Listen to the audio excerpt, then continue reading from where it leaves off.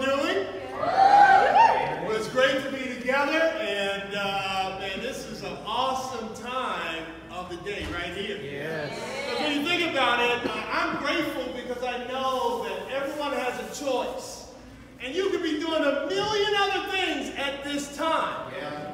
But you've chosen to come and worship the Lord with us today. And for that, I want to say thank you. Give yourselves a round of applause. Amen. It's great to be back to the USA. Wow. A lot of you guys were very familiar. Renita and I had an opportunity to take a 2 weeks vacation. And so we flew over to Rome. All right. And took a boat. We stayed in Rome a couple days, seeing some of Rome. Then we took a boat, big cruise ship, out of Rome for 9 days. And basically went to eight different ports, but we were in Greece and Italy. All right. So we went to Naples, we went to Athens, we went to Santorini. Wow. You know, Santorini was a stop where we had an opportunity to go to a vodka distillery. Oh. Because I just want to know the history. Come on, Ray, you know? speak more. Ray, speak more. History. I want to know the history Come there. on, Matt So, Carroll. you know, and we took the tour, and at the end of the tour, they actually give you an opportunity to taste vodka. Right. And they went from just rubbing alcohol all the way to like fruity type stuff. So the first one was the rubbing alcohol, and so they have it in front of you, and they say, okay, pick it up, smell it. So when I smelled it, I was like, nope, put that back down. Yeah. I mean, guys, it literally smelled like rubbing alcohol. That's a Russian. But man, people pick it up, whop, put it down. I was like, no, thank you, let's keep going on. So finally, the fourth one was the one that was actually doable for Renita and I, because it was you can mix it with coffee.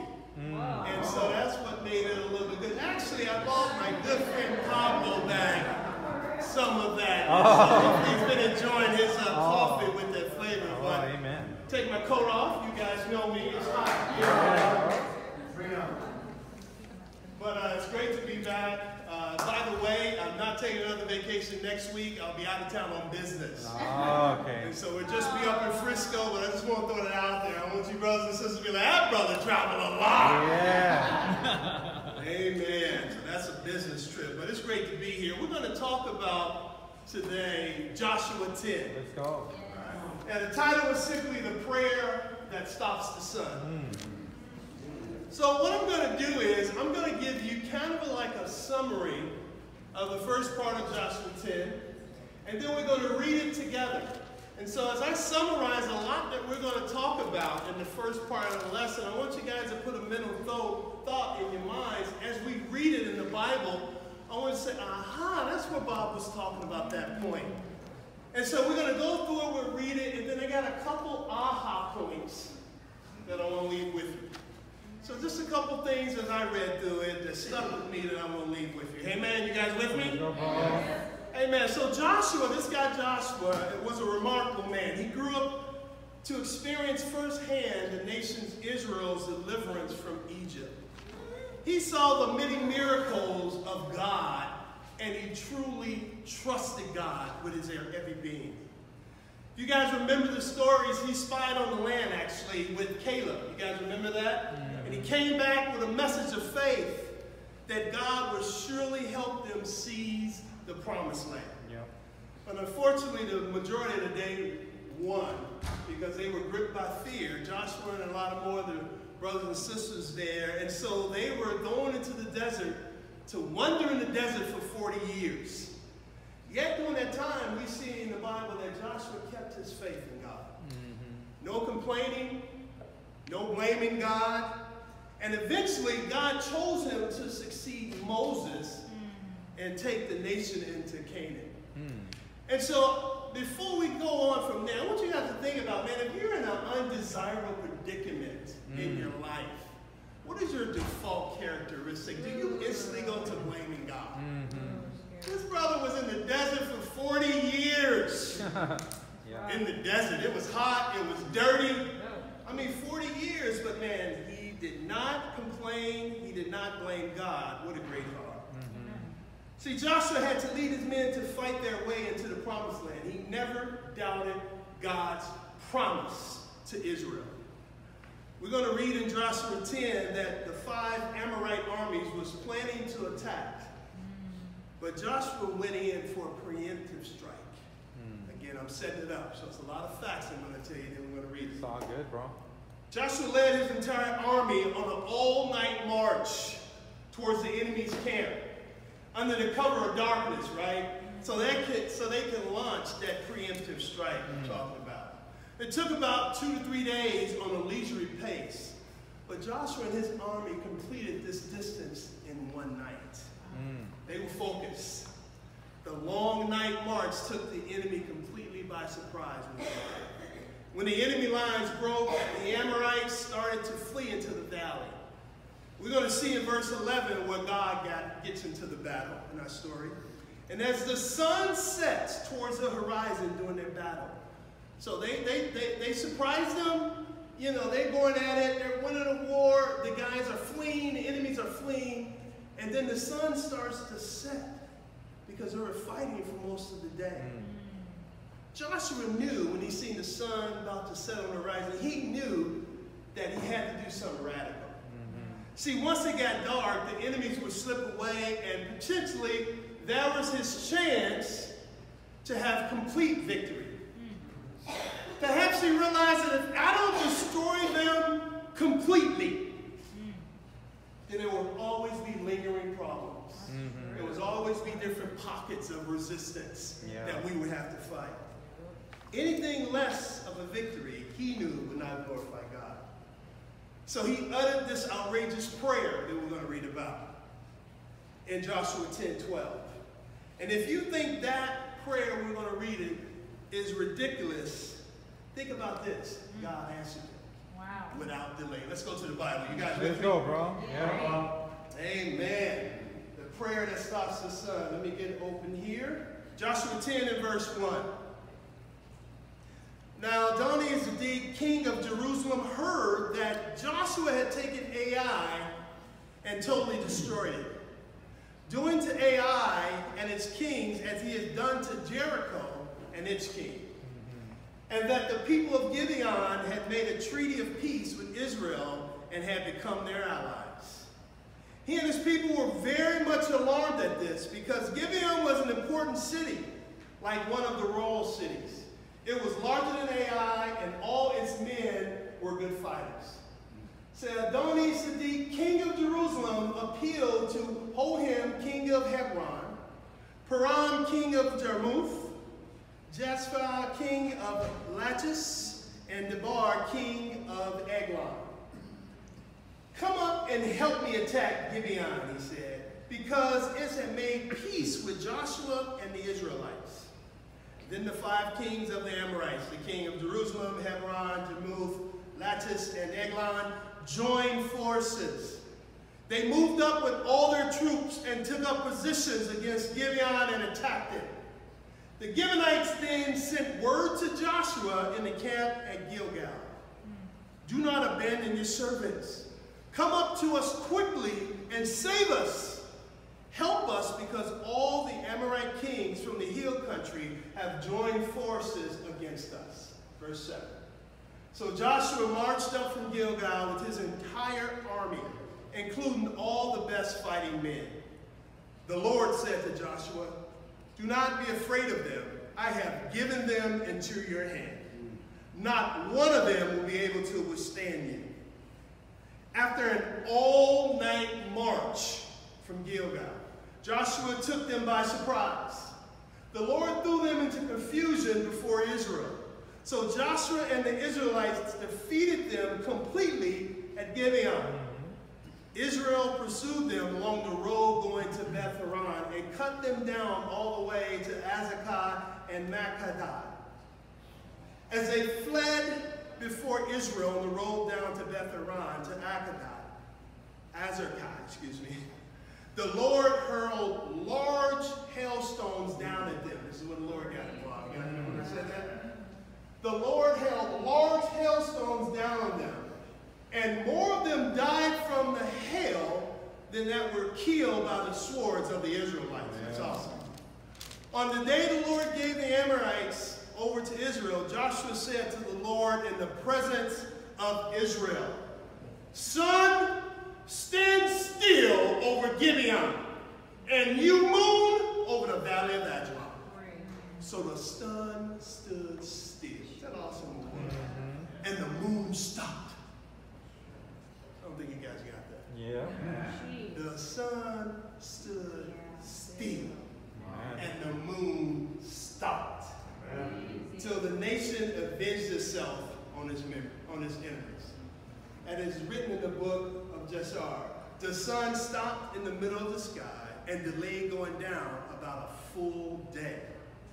There's never been a day like it before or since. A day when the Lord listened to a human being. Surely the Lord was fighting for Israel. Then Joshua returned to all Israel to camp at Gilgal. Wow. Is that an awesome story of what? Man, sun, stop, and moon, just stay in your place right there. Cool. Going too fast. So one of my aha points I'm going to leave with you guys today from that story is we need to learn how to dare to pray God-sized prayers. Yeah. We need to learn how to pray God-sized prayers to our Father in heaven. See, Joshua had the audacity to ask God to do something not just miraculous, but unbelievable and unprecedented. If you're like I can pray to God and ask God to do something miraculous. And that's awesome within itself. But Joshua had the audacity to ask God to do something that's never been done before. The fact that he even thought of that is remarkable if you think about it. Yeah. If he was as comfortable enough to ask that of his Father, of God, think about the relationship that he had to have with him. That he felt comfortable enough to say, hey, we need this to happen. Stop the sun and the moon so that we can complete this victory here. Yeah. See, guys, I'm here to tell you that faith has no limits. Right. Because with God, my Bible tells me nothing is impossible. All right. And Joshua believed in a big God. My first question to you, does your unbelief limit what God can do with you and through you?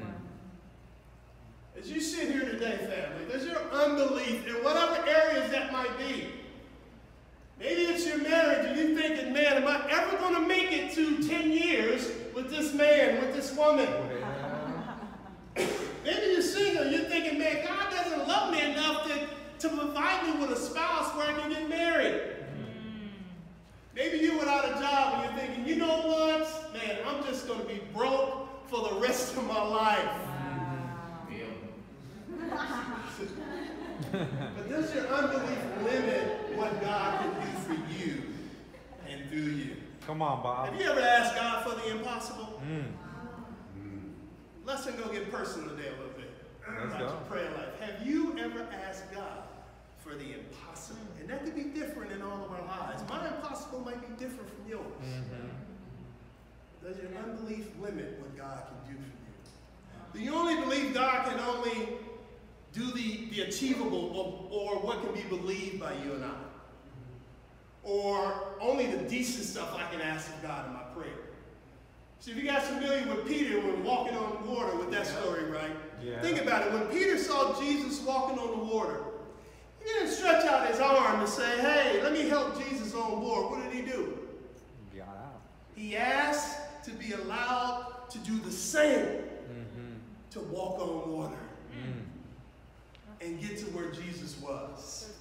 See, guys, I'm here to tell you, prayer is the arena where our faith meets God's abilities. I'm going to stop there because I want you to write that down. Amen. Prayer is the arena where our faith, what we believe, how deep our convictions are. Prayer, our prayer time, is the arena where our faith meets God's abilities. Amen. We can pray prayers worthy of God, worthy of the God that we're praying to. We should. You know, over in Jeremiah 32:26, the Bible says, the Lord is speaking to Jeremiah. He says, I am the Lord, the God of all mankind. Is anything too hard for me? But let me ask you today, family. We serve an awesome God. Now, whatever you're going through in your life, is it too hard for God to provide you with a victory and have you come out on the other side? No, it's not, but we got to start praying for those big prayers to God. Amen? You guys with me? See, we worship the same God. The only difference from Joshua and Peter and the rest of the brothers and sisters from back in the day was that, again, they had their audacity to pray these prayers that really lived up to God's mighty power and his glory. See, they didn't limit God, sometimes like you and I do. They didn't limit God with the things that they asked. Now, I'm not standing up here saying that, man, we ask these big, audacious prayers, God is going to answer each and every one of them. Can't tell you that. That's why God is God and none of us are not.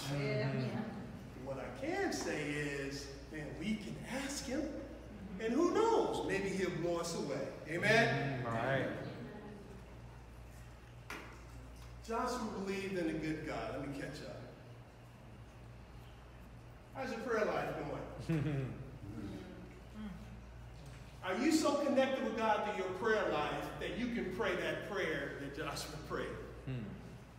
Or you can just pray a prayer that's going to challenge your faith. Are you so connected with God through your prayer life that whatever you pray in your heart of hearts by faith, you believe that God, if it's good for you, will allow it to happen?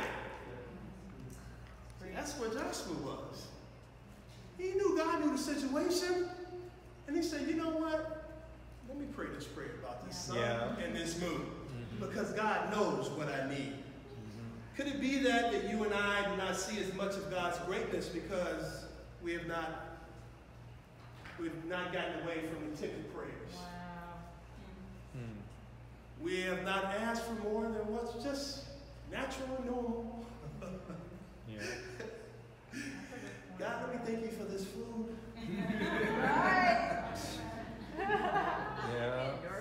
God, this weather in Southern California is awesome. Thank you, God. God, heal me from this flu that I have this week or 2 weeks. God, if you can get me through this flu. God, if you can help me pass this exam or this test, God. Oh, God. I've been praying that. Don't get me wrong. Those are worthy prayers. But I think we can go further than that. Of course. We can pray more, bigger prayers to God. See, you and I, we don't have to worry about ever putting God in an awkward or embarrassing position. We're not going to back God into a corner with our prayers or our requests. Oh, I got you now, God. You can't do that one. Too big for you. It's just not going to happen. You won't ever challenge God to do something beyond his aptitude. You and I will never challenge God to do something beyond his power, beyond his authority, beyond what he's capable of doing. We will never do that. So we need to learn how to stretch our faith and ask God for the supernatural. Ask him for what he's capable of doing. I need your help, everyone in the crowd. You guys know when I give the lesson, I'm up here, I'm asking you to do stuff, and then I check on it. So I need us to start praying for two things. Write this down. The first thing, I want you to pray a big, audacious prayer as is concerning God's church here. Come on with it. Specifically downtown Skyline, even more so Metro LA, then LA, and then God's worldwide church. But if you want to ask me which one you want, Bob, downtown Skyline. I want you to write down and start praying about something that's big that God is going to do for this church. And it's going to blow all of our minds. Come on. And then the second thing is, the second one I want you to start praying is much more on a personal level. You can decide that. Whether it's about your family, loved ones you want to be saved, your marriage, your kids, your career, whatever it is, I want you to fill that in. I'm going to ask you guys about this. Pablo is going to ask you guys about this in the lessons to come. So please take time to think it through. The first one is on the corporate level, as they say, the church level. Something that's big that you want to see happen to encourage God's church. And the second one on a personal level you want to see happen. Amen? Okay.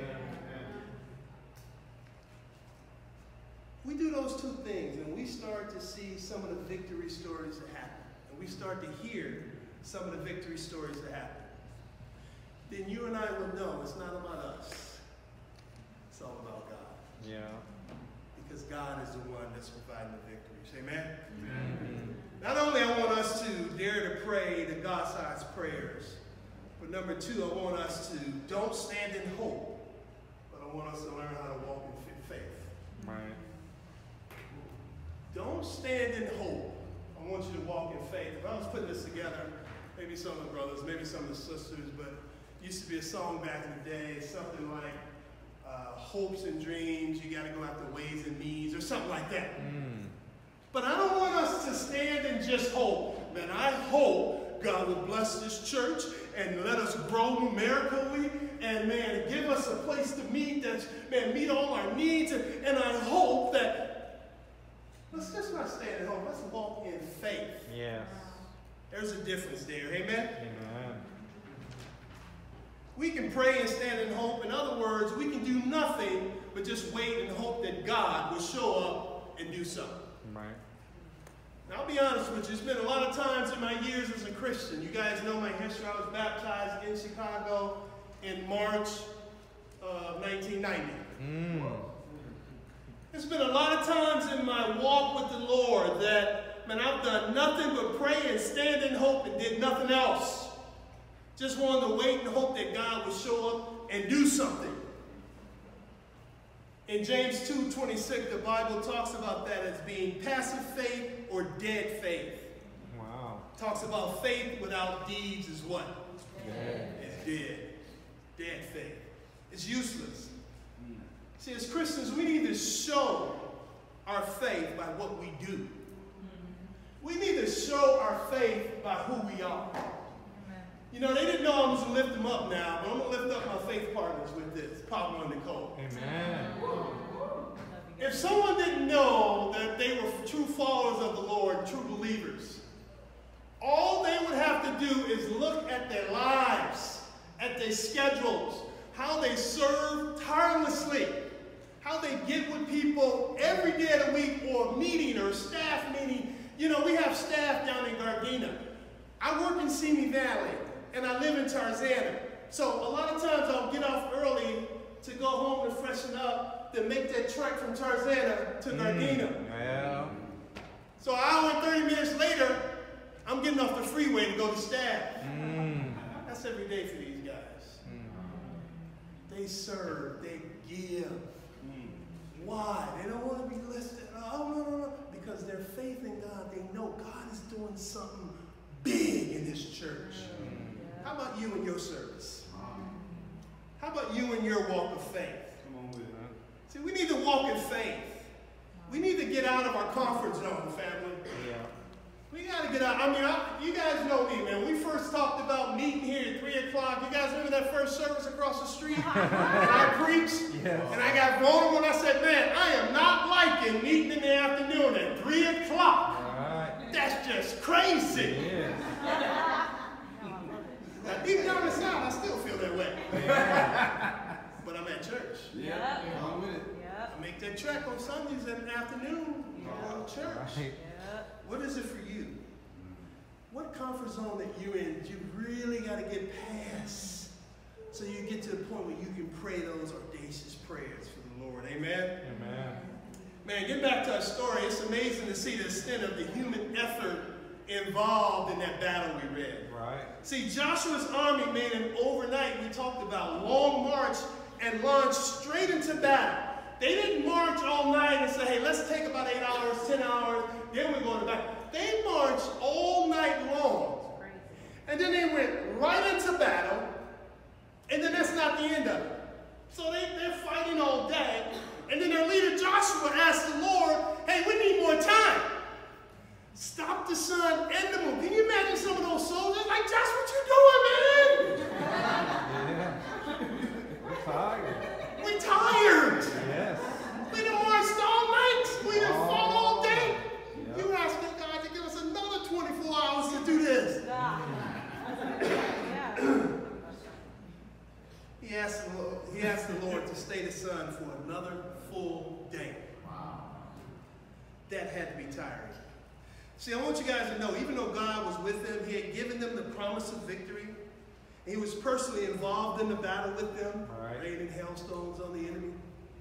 It did not free them from their personal commitment. They still had to fight. God was with them. He promised them the victory.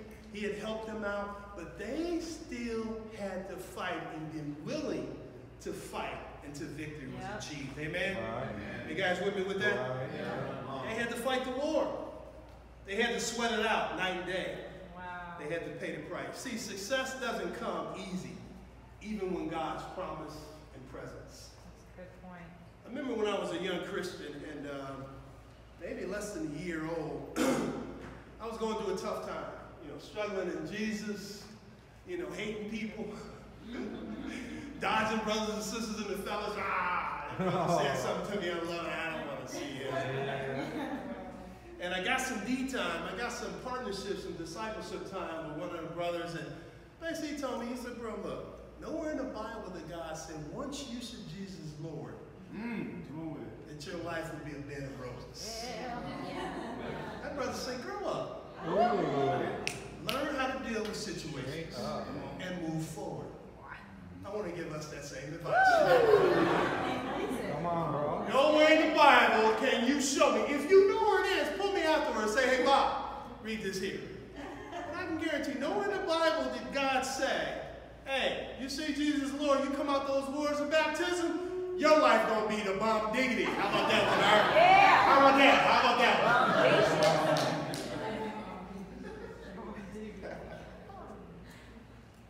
Success doesn't come easy, even when God's in the picture and we're living out his promises. But God still wants us to be fully committed.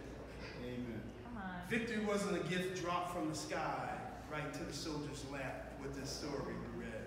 They had to fight for the promised victory. Think about that. They still had to fight for something that was promised to them by the Lord. That's great. That would have freaked me out, family. But God done told us we're going to win anyway. Why am I fighting? We got to fight for the promised victory. So they did. God has given many of us his promises. God says he will be with us. He will fight the battle for us. But we need to do our part. We need to put in the hard work and be committed. Amen? Come on, bro. Yeah. You guys with me? Yeah. So what I want to leave with you is this. The lesson we learned from Joshua 10 is that we serve a God that can transform the most adverse situations we face in our lives. We serve a God that can transform anything that we're going into. If you're visiting with us today, I want to encourage you. The God that we serve, I'm not talking about anybody preaching from the pulpit, we're not talking about a church name, but the God that we serve, it's able to transform anything in our lives for his betterment. So I want to encourage you, if you're visiting with us today, or if you're coming out today is the first or second time, man, pull someone aside. Say, show me what Bob was talking about. Show me some of these promises and victories that God has promised us in the Bible. Be excited to do that. For the brothers and sisters in the church, man, I want you to really think about what areas are holding you back from really being all you can be for our Father in heaven. What is it? What's holding you back? Like the people of Israel, you may be facing a very difficult situation. Again, I can't promise that God will stop the sun for you. That'd be awesome if he did. Man, can you imagine the stories now coming here on that Sunday? Y'all not going to believe this thing. Y'all come on Tuesday when the sun seemed like it just stopped. That was me in my prayer. That was me, man. Can't promise you that God will stop the sun for you. But we can be sure that he can work a miracle in your life thinking about, I was going to run this by Pablo, but I'll just throw this out here. Do it, bro. I think we need to think about starting a 3SP group. A 3SP group. Wow. What is What's that? 3SP? Y'all tell me. Tell me. I don't know. Sun Stand Still group. Wow. The Sun Stand Still prayer group. 3SP group. Wow. And all we do in that room when we get together is pray these big prayers. That the brothers and sisters in there just look at you like, well, I think that'd be good for all of our faith. Amen? Amen. See, because the God we serve can transform whatever we're facing in our lives. You know, in conclusion, guys, one of the major irritations that I have is when someone spoils the plot of the movie. Yeah. A movie I was planning to see. Because when they tell me that, you know, oh, he dies at the end. Oh, yeah, the boy gets the girl. Or they get married. Or they ruin the championship. It's like, dude, you've ruined the whole experience. See, if I wanted to just know the outcome, I would like read the plot or just go to Wikipedia and say, hey, what happens at the end of the movie? But that's not the goal when you see a movie, if you're like me. You want to feel the tension and the suspense. You want to be in that movie as you sit there in that big screen. Yeah. You want to wonder whether the good guy will win or the relationship will work its way out. See, the plot is the point. That's what keeps us in movies. We're interested in the plot. And what's the underlying meaning there? What's really going on? I want you guys to think about, what if the same dynamic that makes the plot the point of movies applies to our relationship with God? Is it possible that the process isn't just a waste of time for us or a commercial break in our lives? Have you ever considered that in the overall scheme of God's design for our lives, the process just might be the point? What you're going through just might be what God is trying to get you to learn. Yeah. The process is the point. You should embrace the process, brothers and sisters. Yes. Because every big dream has a small beginning. Between the promise and the payout is what? The process. And the process is the point. The process is the point. I want to encourage you guys to dare to make God-sized prayers. To cling to his word. Don't just stand in hope, but walk in faith. Do what is necessary to bring honor and glory, much honor and glory, to our Father in heaven. Amen? I want us to learn how to pray prayers that stops the sun and tells the moon to stop as well. Amen, guys? Amen. Amen. To God be the glory. Thank you, guys.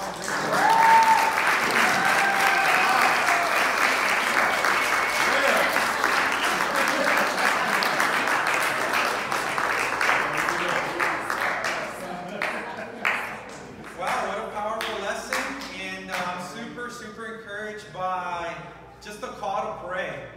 You know, in many of the chapters in Joshua, I know a lot of people want theology and great depth and insight. Sometimes God is really simple. You know, when you're hungry, what do? When you're tired and it's late at night, what do? And the next morning, even though maybe you don't want to go to work, you got to get up and go where? And I believe God has incredible dreams for us, and we have to tap into that power of prayer and go after it. And I know that God loves to spoil us. He really does. We're not parents, but I'm sure if we had a kid, we would love to spoil it. And many of you, you're great parents.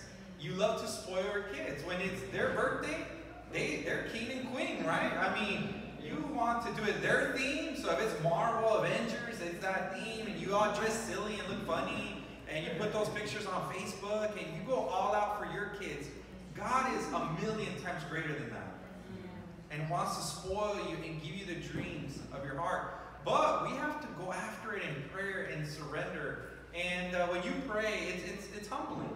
Because I know for me, I have to step it up further. I don't just like to walk and pray anymore or drive and pray. I have to feel like I don't feel comfortable if I go a day without on my knees in prayer anymore. And so I've always had to take it higher and higher with my prayer. Now I'm not sure where you're at today, but make sure you make that decision. I got to take it deeper with prayer with God. because I know that that's the key to the success of my dreams. And hopefully you could take that with you today. Amen? Amen. We do have a bunch of announcements. What's going on, church? Hey. Let's open up to John chapter 17. All right, bro. So we're going to be talking about the words of Jesus today. Right? So John 17, verse 24. Verse 20.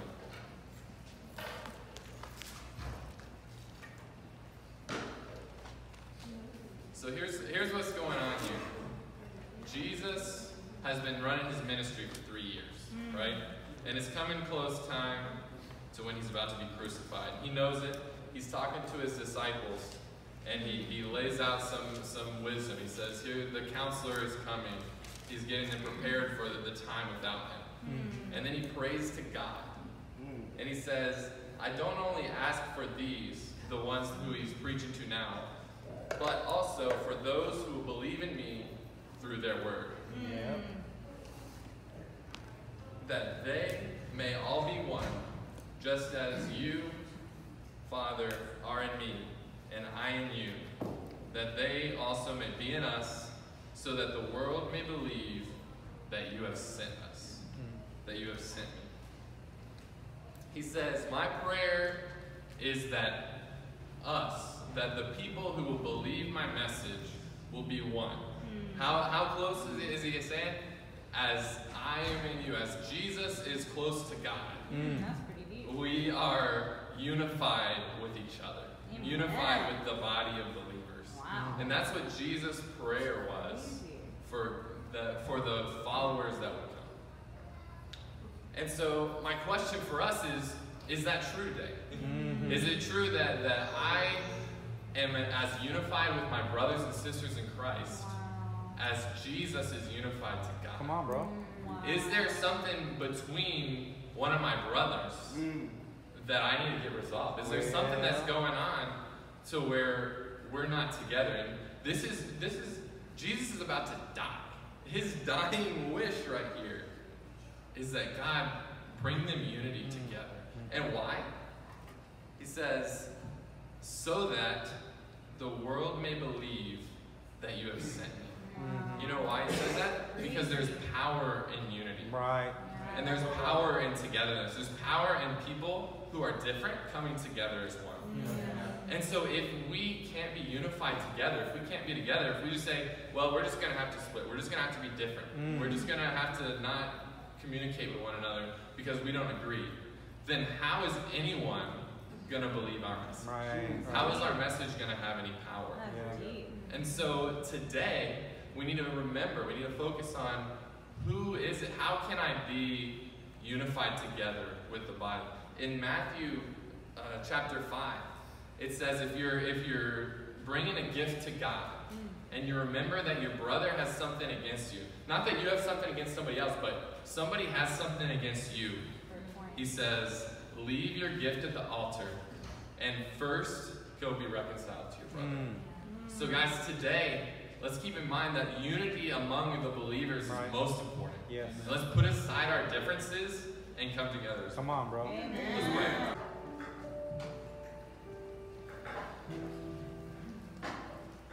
Good afternoon, church. Good afternoon. Good afternoon. Good afternoon. In the name of Jesus, praise God, right? I'm Augustus. It is my privilege to do the offering portion of the service, and I want to thank God first and foremost. Thank you, Garrison. That's actually pretty powerful because it actually leads into the same book, the book of John. Yeah. Okay, and in the offering portion of it, I just want you to remember two words: significance, right, and sufficiency. And so this is the part where sometimes in the 6th chapter of John, there's a boy that's offering 2 fishes and loaves of bread. Now, anybody looking at this picture would know he's poor, that if it was for his lunch, this is all he had to eat. And he may have had a big family. He may have been doing this toiling all day to make sure he has enough to feed the family. But he comes across Jesus. And at this point, Jesus, as Garrison, he's on his ministry. He's at the peak of his ministry. And the sufficiency and the significance of this, what this boy has is some people would look at it and says, well, wait a minute, he comes from a poor place, fish is all he can afford, bread is all he can afford, and what have you. But at the end of the day, that fish and that bread, Jesus took it. And remember that 2 fish and 5 loaves of bread fed 5,000 people, 5,000 men, actually. You guys get that? Yeah.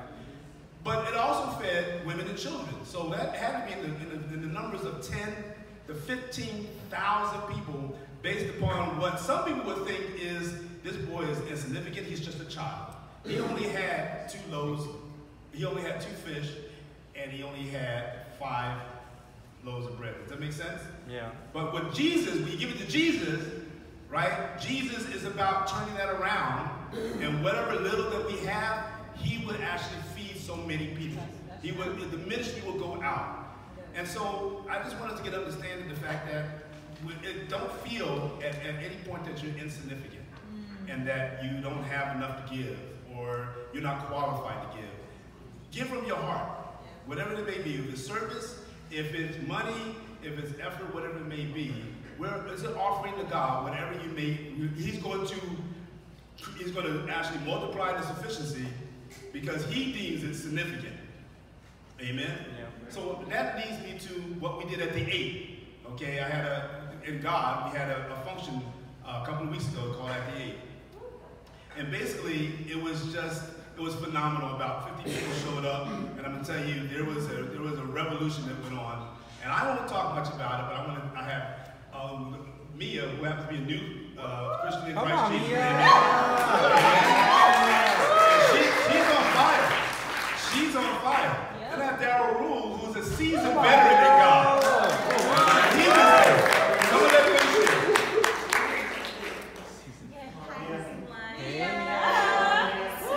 Thank you, Augustus, for asking me to share.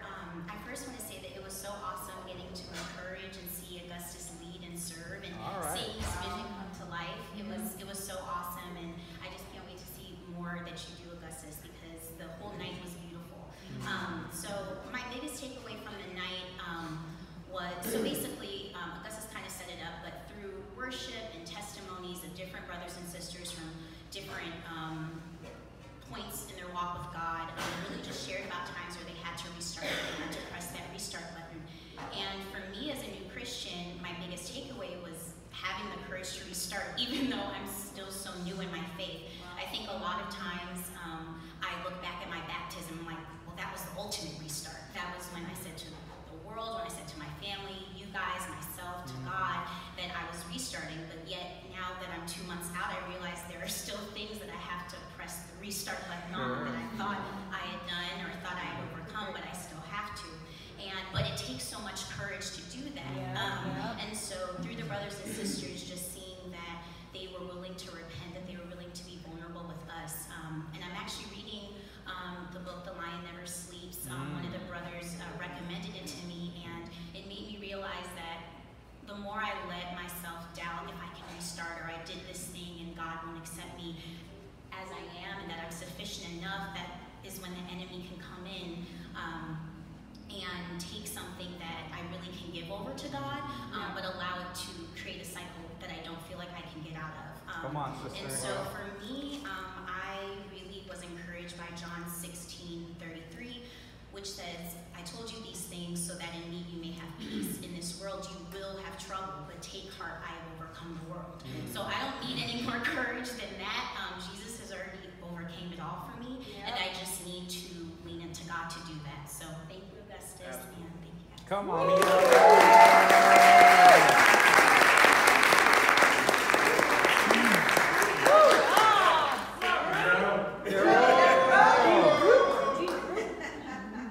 It was a slow start, but once the preaching started and the scriptures started filling our hearts, I think we were holding ourselves accountable. We became close. We started trusting one another. It got to the point where every audience member literally stood up and started confessing their sins. Their eyes were open because they saw the new direction. They They saw that they needed to recommit themselves to God. We laughed, we cried, we sang, we enjoyed life, and it brought me to a new recognition of life itself for me and my newfound commitment to God. I think Augustus did a great job. Come on. With the bringing the egg together, not the other stuff. I